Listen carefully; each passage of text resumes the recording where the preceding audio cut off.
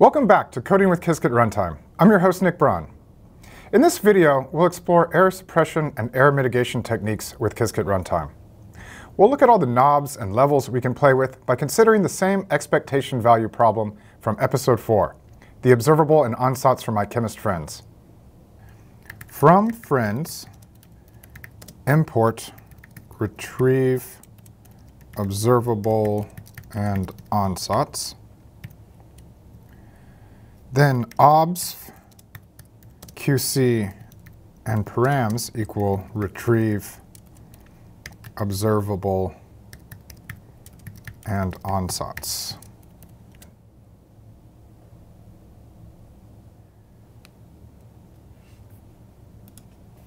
Here's the observable already in qubit form, represented by strings of 4 poly operators, weighted by coefficients.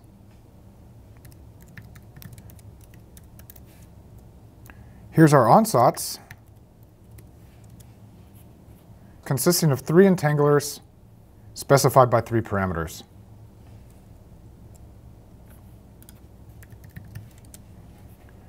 And the parameters my friends found corresponding to the ground state of the molecule. First, let's find the exact ground state energy with the state vector simulator by using the estimator base class from Qiskit Terra, as we also did in the previous episode. From Qiskit.primitives import estimator, instantiate the estimator by doing estimator equals estimator, and then run the state vector simulator by doing estimator.run circuits equals qc, observables equals obs, and parameter values equal params. And retrieve our result, job.result. We see we have an expectation of minus 14.6 for the ground state energy, which is close to minus 14.5 we measured in a previous episode. Let's append our results to a list so we can compare different error suppression and mitigation strategies. Results equals empty list. Results.append job.result.values 0. Now we return to running the calculation on real quantum hardware. Let's instantiate our options and set our optimization level to 0. This is similar to the transpolation setting of optimization level. From Qiskit IBM runtime, import options. Instantiate with options equals options. And we'll set options dot optimization level equals 0. Now let's instantiate our runtime service and retrieve IBM Logos as our backend. From Qiskit IBM runtime, import Qiskit Runtime service session estimator. Service equals Qiskit Runtime service, and backend equals service dot get backend IBM Logos. And we then run the estimator now with the lowest level of optimization, with session service equals service, backend equals backend as session. Instantiate the estimator equals estimator with the specified options. Options equals options, and then run. Job equals estimator dot run circuits equals qc, observables equals obs, and parameter values equal params. And retrieve our result when ready, job.result. And this time we got an energy value of minus 14.2. Let's append that value to our results. Results.append append job.result.values 0. Now let's add some error suppression. Values of optimization level greater than 0 will add dynamical decoupling to suppress dephasing. You can check out this video of me discussing dynamical decoupling. Error suppression, unlike error mitigation, only has classical overhead that takes place during the transpilation of the circuit. Options.optimization level equals 2. We can also change transpilation options, for example. Options.transpilation.layout method equals saber. We can see all the knobs that we can tune by printing out the options. Lots of them. Let's run this error suppressed circuit on the hardware with session service equals service, backend equals backend as session, estimator equals estimator. Now with our new options, and then we run the job with job equals estimator.run parameter values equal params. We can retrieve our result when ready, job.result. And we have a value of minus 14.5. And let's append that value to our results. Results.append job.result.values 0. Resilience describes the level of error mitigation applied to a circuit. Here it is important to distinguish between modeled and model-free techniques. Model-free error mitigation has a small amount of overhead because the noise is treated the same, which applies well to measurement error mitigation. Modeled error, such as zero noise extrapolation, scales with the number of noise factors, and the model is essentially the extrapolation method. Probabilistic error cancellation attempts to learn and invert a sparse noise model and scales exponentially in sampling overhead for a given accuracy. For this reason, it is recommended to test drive this technique with short depth circuits to get a feel for the overhead. Let's take a look at each technique. Options.optimization level equals 0. That's no error mitigation, and what we've been doing. Let's move on. Optimization level 1 includes measurement error mitigation, which is a technique with double the overhead in quantum computations. It uses one of two similar methods depending on the primitive being run. If using the sampler, matrix-free measurement mitigation is used. Alternatively, when employing the estimator, twirled readout error extinction, also called T-Rex, is used. Links for how these work are provided in the description. Options.resilience level equal 1 for measurement error mitigation with session service equals service, backend equals backend, and then we can run the job. Job equals estimator.run. And when it's ready, we can retrieve our results. Job.result. And we get about minus 14.5 for our ground state energy. Let's append the value to our results. Results.append job.result.values 0.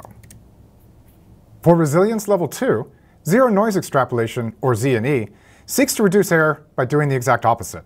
By controllably adding error to the circuits being run, given a model of how the error scales, one can extrapolate to the zero noise case. This is useful for estimator quantities where expectation values may be closer to the true value, but still in a quantum state orthogonal to the correct solution. Here, the user is still responsible for specifying details about the extrapolation, the details of which are specified in the links below. For example, a noise factor of 1 is just the regular circuit, and higher values of the noise factor scale the incoherent noise by changing the way that the final state of the circuit is achieved.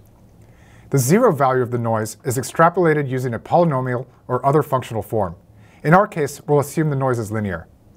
The quantum computation overhead of this technique scales linearly in the number of noise factors provided. Options.resilience level equals 2 turns on zero noise extrapolation. Options.resilience.noise amplifier equals 2 qubit amplifier, because that's where most of the noise is. Options.resilience.noise factors. We'll choose 1 for the normal circuit, and 1.2 and 1.5. Options.resilience.extrapolator equals linear extrapolator, as we assume the noise is linear. Then with session service equals service, backend equals backend is instantiated with our options, and we can run the job. And when it's ready, we can retrieve our results. Job.result. For this one, we got closer to the exact value of minus 14.6. Let's append that value to our results. Results.append job.result.values 0. Optimization level 3 invokes probabilistic error cancellation. PEC has a quantum computational overhead that scales exponentially in the number of layers, which are the time slices of simultaneous qubit operations. For this reason, it is recommended to try this technique out on smaller circuits to get a feel for the extra time of quantum computation. PEC also allows us to specify a callback in the options environment, which is useful to see how it performs. From datetime import datetime. We'll define our callback as interim results callback with the job ID and the result. Then we'll timestamp it with datetime.now and print it out now callback result and a new line. We'll set optimization level to 0 in order to define the time slices. Options.optimization level equals 0. And we'll set the number of shots to be less. Options.execution.shots equals 300. And finally, we'll set our callback. Options.environment.callback equals interim results callback. OK, now we turn on PEC with options.resilience level equals 3. And as usual, with session service equals service backend equals backend. As we run with PEC, we see the callback information coming in. And when it's ready, we can retrieve our results. Job.result. Here we can see we got an energy of minus 15, which is actually a little bit lower than the exact value. We also have information about the running of PEC here. Let's add this value to our results. Results.append job.result.values 0. Now we can compare mitigation strategies by seeing how close to the ground state energy we arrive at. Import matplotlib.pyplot as plt, and then plt.plot range the length of our results minus 1 for the exact results. Neglecting the first one, line style equals empty, and marker equals round. And then the exact, plt.plot, 0 to length of results minus 1, results 0, which is the exact, results 0, and then we'll do a dotted line, a dashed line. The X label will be mitigation strategy, given by the order we did it in.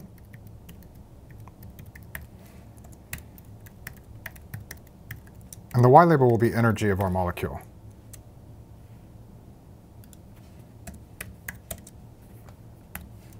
Now that we have this plot, we can see that the modularity of Qiskit Runtime allows this kind of apples-to-apples comparison between mitigation strategies.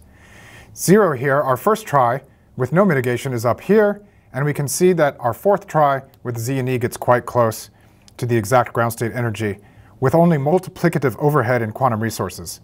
But of course, different strategies will fare better for different applications and with different cost in quantum resources, so it's a good idea to get familiar with them before trying on difficult problems.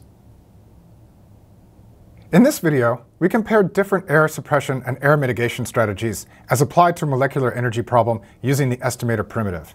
In the next video, we explore an algorithm that uses both the sampler and estimator in the same session. Thanks for watching. See you then.